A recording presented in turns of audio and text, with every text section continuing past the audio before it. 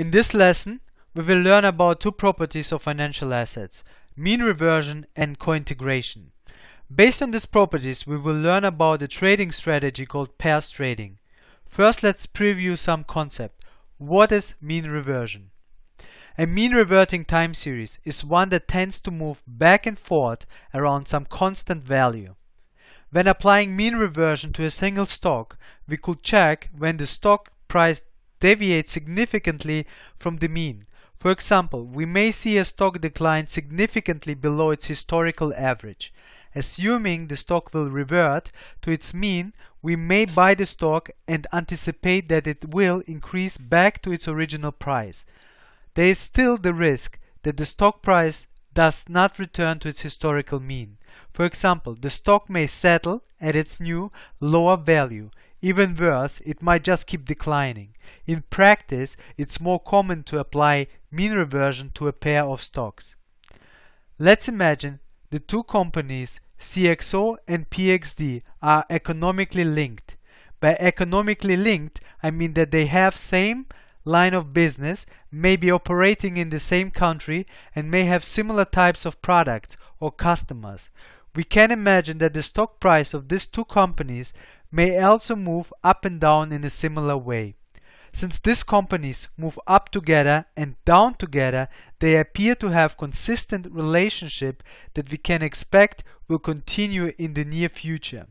So when we see the prices of these two companies diverge significantly, we may take trading decisions based on this assumption that this divergence is temporary. The view of our trading strategy is that later in the future, the prices will settle back to the original relationship.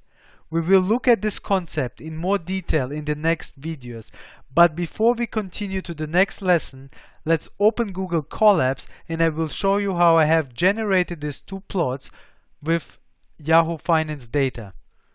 Okay, in order to follow the practical part, just open Google Colab.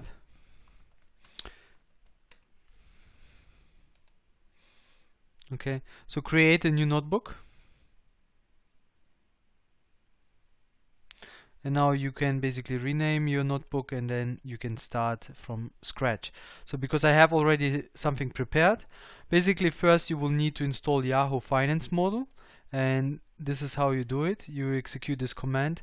That exclamation mark is basically saying it's a shell run command rather than notebook command. Okay, so let's install the Yahoo Finance. Okay, once the installation is done, let's import the Pandas module and the Yahoo Finance module. Select the Boeing ticker and download the data from the Yahoo.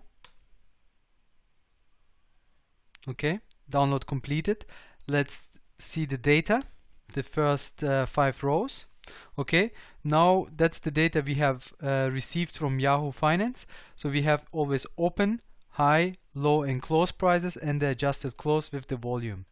So let's take only the adjusted close column and plot it. Okay, that's the whole data from Boeing available from Yahoo Finance. Is basically the adjusted close from 1970 to 2019.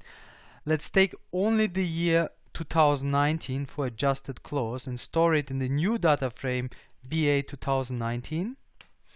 And now for that period, let's calculate the mean value for adjusted close and store it to the mean